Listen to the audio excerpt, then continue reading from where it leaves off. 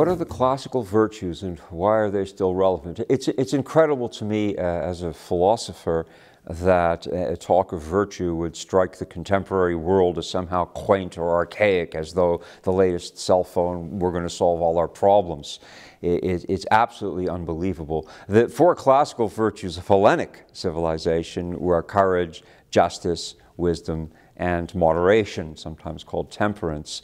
It's important to note that these four virtues are all related to one another and cannot be really understood or practiced in isolation. So why are they still relevant? How about justice? Is there still injustice in the world?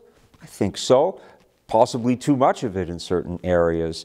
And so people who strive for justice would need, for example, courage in order to fight in a righteous way for the causes that they espouse, the just causes, and also people who do so, even if they are victorious, will need wisdom in order that the justice that they dispense will actually be of a wise kind and not an unwise kind. So immediately you can see the relationship here. Let me bring it home in another way. This virtue of moderation or temperance is very little understood, and yet it's one of the core lessons not only from Shakyamuni's middle way, the idea that overindulgence or over-abstemiousness are going to lead us astray and ultimately make us unhappy, whereas finding a balance is going to be productive and ultimately serendipitous. This was also taught by Confucius in China and also by Aristotle in his Ethic of the Golden Mean. And when people fail to heed the important moral lessons that derive from temperance or moderation,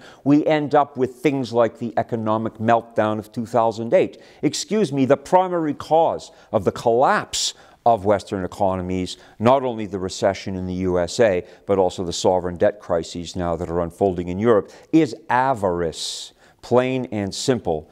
The bankers, the insurers, the stock market, and even ordinary people trying to flip their houses every 3 months to gain a very quick profit. This is what inflated the bubble at all levels. It was naked avarice, and it was inevitable that this would collapse.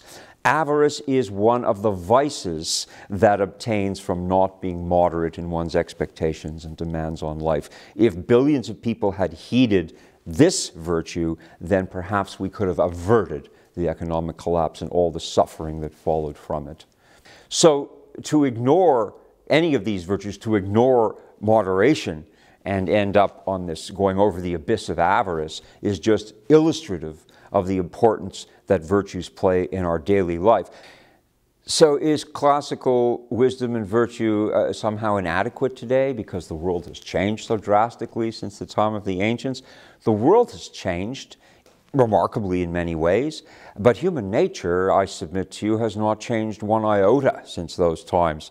Biological evolution is extremely slow on technological timescales. While tomorrow everyone's cell phones and computers and cars, are obsolete already, and even the things on the drawing board will be obsolete the week after next, human nature has not changed. If Socrates could come back for a day and look at the evening news, he would be completely at home in the sense that, oh, I see the world has still not solved the major problems with which it afflicts itself. There are still problems of injustice and ignorance and intolerance and poverty and all the rest.